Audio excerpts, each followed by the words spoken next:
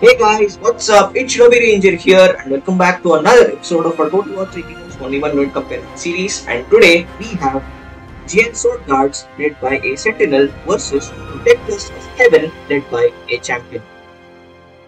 The stats for the two units should be popping up on screen anytime now, so you can pause and take a look and see how the two units size up against each other. We are playing this on Romance mode, so Romance mode is where the characters in the game are portrayed as larger than life heroes as depicted in the novel The Romance of the Three Kingdoms. We are playing this on extreme unit scale, so on extreme unit scale, all infantry units, with the exception of a few units, have 240 men per unit. Okay, now Jian Sword Guards are exclusive to the Sentinel class. Alright, in campaign, Jian Sword Guards are available once the Sentinel character reaches rank 6. They are available for recruitment. Okay. So they are something between tier 2 and tier 3 units, good, sturdy, dependable troops. They are regular troops and can deploy formations if a strategist is present in the army. Okay. On the other hand, the Protectors of Heaven led by the Champion, these are not class specific units. These are elite units as denoted by the gold outline surrounding their unit icon. Okay. So this gold icon means either the unit is an elite unit or it is a faction unique unit. In this case, they are elite units, and initially when the game launched,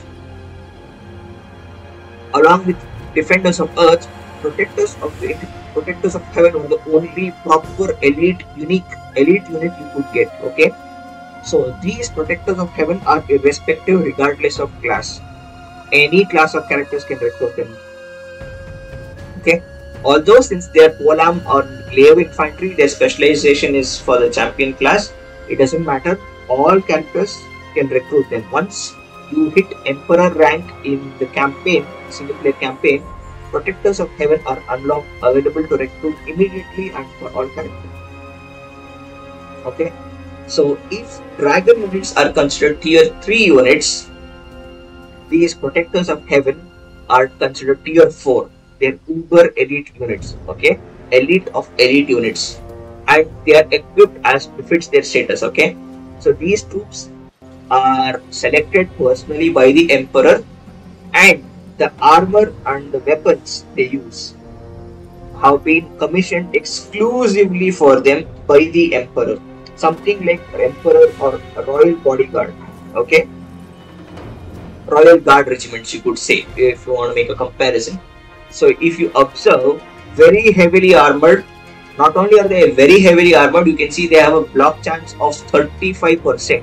And the reason is very simple. Okay, if you observe their armor very carefully, on that existing layer of scale lamellar armor, you have additional leather. Okay, you have shoulder pauldrons made of leather reinforced with a central metal plate that is protecting the shoulders. You have additional leather strapping to form a breastplate, so you have an additional leather breastplate over there. You can see there upon that existing lamellar armor is another layer of leather armor. Okay, that's pretty sturdy. So the armor they are wearing is heavy. Not only is it heavy, it is reinforced. So due to this extra armor they wear, additional layer, they get the 35% range block chance. And just observe their weapons. So, okay, if you compare them to the previous video where the Azure Dragons are also wielding their glaives, these are not your ordinary glaives. Okay, these are ornate glaives, ornately decorated glaives, which means it's a special weapon. It's meant for special troops. So you can see there is a red, there is a wrapping of red silk or red thread. Okay, on the shaft of the weapon. And just below that there is a tassel of horsehair, red horsehair. So what this does is it prevents blood from sliding down the shaft and making your blade shaft sticky, so that your hands don't get wet and the weapon doesn't fall out of your grip. So this tassel of horsehair, it absorbs the blood. Okay, it prevents the blood from running down. You can see they have an ornate lower end as well. So it's something like a stand, or you could say it's like something like the end of the weapon also, end of this shaft also has something like a weapon. So it's a metal bottom. It's a metal fitting, so you can hurt people with it. So you can swing it around, and if something happens to your blade, or you can use the lower end of your weapon also to cause harm. Okay, so these are really elite troops. They have a charge attack. I mean, they have a splash attack on their charge. Okay, when they charge and collide, they'll swing their glaives and they send men flying around. Okay, these units cause fear. They frighten nearby enemy infantry and other enemy troops, and they themselves are immune to psychology. So any other unit which is applying scare effects, they are least affected by it. Okay. Now, both units here have the caltrops abilities. So this caltrops ability is that they throw these caltrops on the ground, and if you step on it, if the unit steps on it, causes damage. It can kill a few people as well. So we need to try to avoid that. And since it's the AI, I mean, the last time with the Azure Dragons, the AI was a stupid finicky piece of shit. It did not charge directly. I don't understand why. They could have just directly charged into us and it would have been good. The unit was better compared to the Sword Guards. I don't know what's the AI's problem. Okay, anyways, let's start. Primary General, stay far away. Secondary General, stay away. Produce the enemy general, produce like idiot. I really hope this idiot. I don't know. I'm going to wait for those protectors of heaven. Come on, you idiot. Come here. Come here. Come here, you bloody idiot. Yeah. At least bothered about these fools. Just want these protectors to just cross us and just let us face them in peace.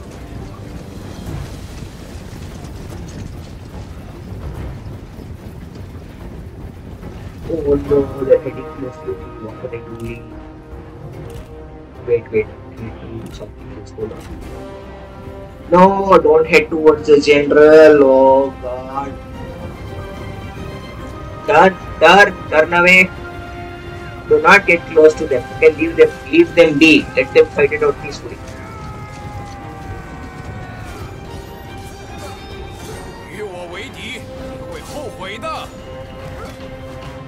He's bothered, man. I just want to get a good fight.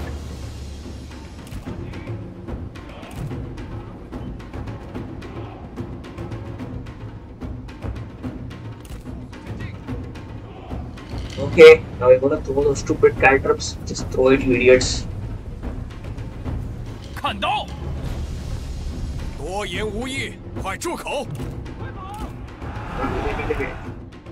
Oh, is there charging? Thank you, sweetness.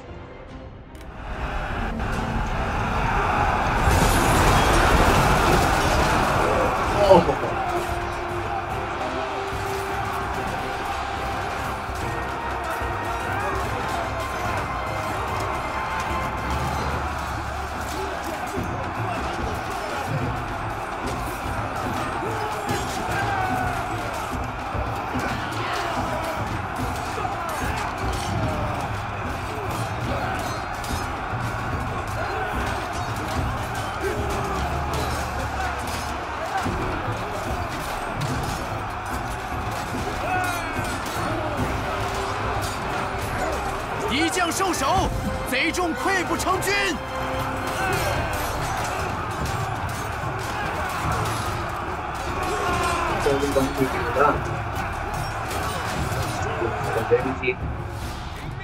Run away, please run away, and let us see this in peace.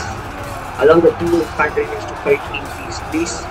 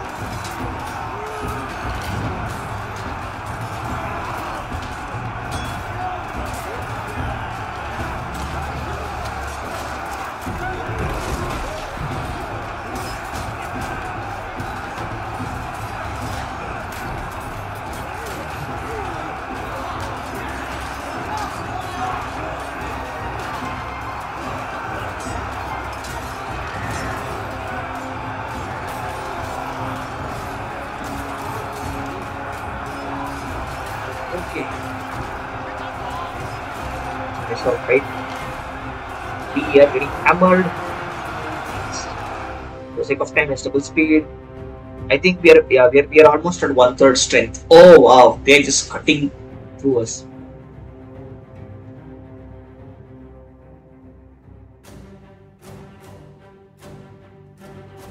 Okay, we are at 1/3 strength.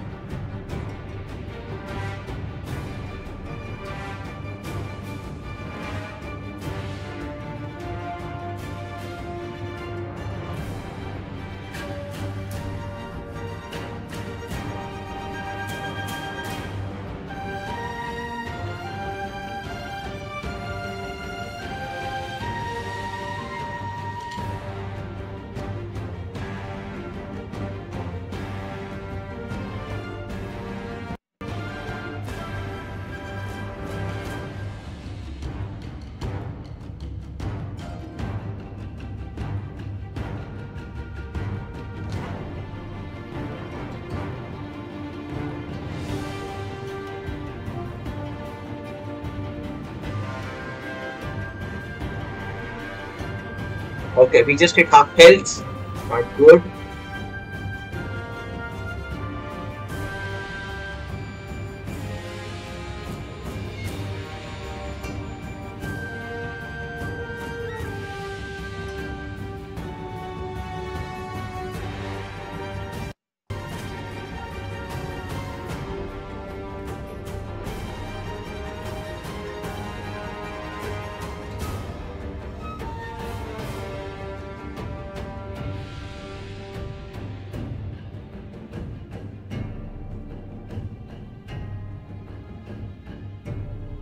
Okay, we just killed 80 men, 1/3 health. We are wavering. We are just one kill away. We'll drop down to 2-digit numbers. Oh, we just dropped.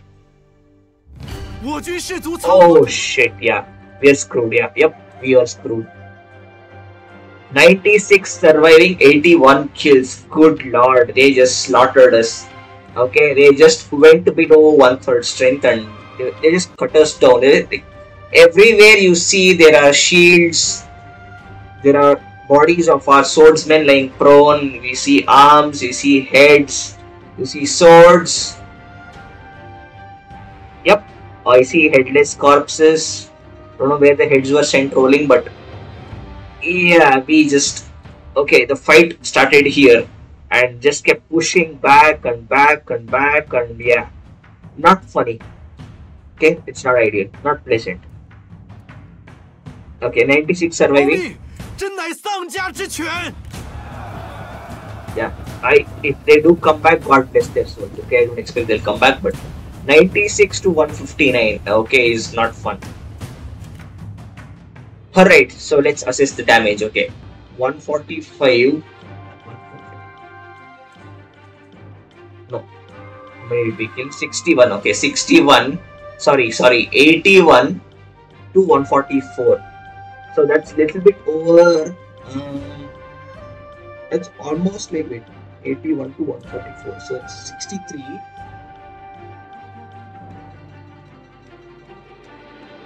So okay, I'll put it in this way. For every one protector of heaven who fell in battle, one Jian Sword Guard also lost his life. Additionally, every protector of heaven had another 80% or so and above chance to kill a second sword guard before being killed. Okay, yeah, that's a good way to put it. Okay, so we have a kill rate of the protectors have a kill rate of 180%. So it's not 100%, it's 180%. So one sword guard is killed and there is an 80% and above chance, around 80%, bit over 80%, close to 80%. Okay, so around an 80% chance that a second one is killed before the protector of heaven who killed both of them is killed. It's like that. Okay, cost wise, I mean, yeah, we cost 700 and these Protectors of Heaven cost 1150. So they are like 1.5 times our cost. And it shows. I see an arm there. Oh, oh my god. Caltrops. So close. Okay, I think I'll stop it here. No need to continue this. If we step on these stupid Caltrops, we are dead. I think we just ran away from there. Oh god, okay, yeah. Pretty close. See? The bloody stupid Caltrops, I hate them. Damn, we got messed up though. Anyways, that's all for this video guys. I hope you enjoyed the video. If you liked the video, then leave a like. If you did not like the video, then leave a dislike. Share, comment and subscribe, but make sure you hit that notification bell so you don't miss out on any new videos when they are released. Until the next video, this is Shinobi Ranger signing out. Bye!